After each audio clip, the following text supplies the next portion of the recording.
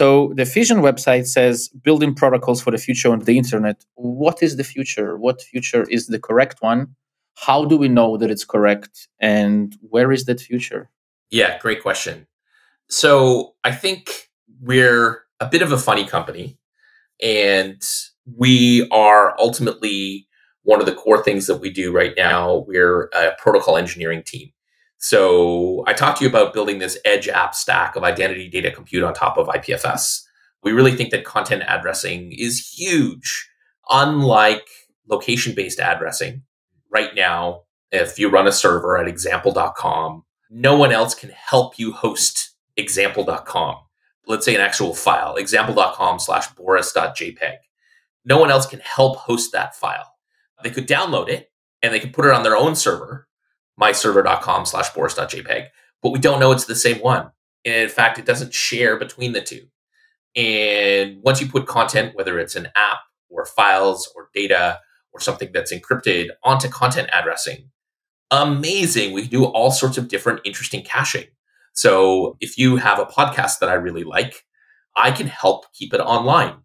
I know that that podcast hasn't been edited because it has a unique content address, and I can save it literally even just on my desktop or on my phone. And then when people around me are requesting it, I'm helping keep it online. That's this really nice commons network of IPFS. However, in practically leaning in and trying to use IPFS for apps, for entire apps, and for read-write of IPFS and adding that, we found that the IPFS protocol itself still needed work. So we ended up getting sucked in, and rather than just working on our DevTools stack, we kind of went on a multi-year journey of working with the extended IPFS and Filecoin ecosystems in improving the protocol itself. So that's kind of what we mean by that. And Brooklyn Sleka, my co-founder and CTO, she developed UCAN, which is decentralized auth protocol that's getting some really good adoption. All of these things we end up developing as open standards. One of the downsides of IPFS was that everything was in public. So Brooke developed the web native file system, WinFS, which is a way for users, apps, and servers to have encrypted data on top of IPFS in a turnkey way. And so what is the future of the internet? I think part of it is having things more user-centric, having portable data, having something that's content addressed. That means you could do everything from mobile to servers to embedded devices and everything else like that in a way that is a really interesting open way, including self-verifying data.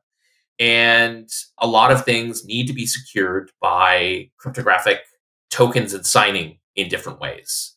So killing the password. I think also today that user data has become a toxic asset. If you are running a service that has lots of user data, you can get hacked. And if you don't keep it encrypted, it can get stolen. So I think it's important for more and more data to be end-to-end encrypted and encrypted at rest. I sometimes joke and I say that if Apple's iCloud and their system in general was open source, then Fission wouldn't have to build what it's building, right? That kind of mode where instead of everything going through several servers, you've got your own devices at the edge, you've got local computation doing things like machine learning and other things like that, and things being fully encrypted. And so what we want to do is both build protocols, and that means standards. So it's not just us. It's not just a chunk of open source code. It's one level more important than open source code, which is the spec. So multiple people can implement it in multiple different programming languages and know that they have interoperable, and then use those building blocks to build these more user-centric, more secure, more privacy-protecting applications and services. That's where we're heading.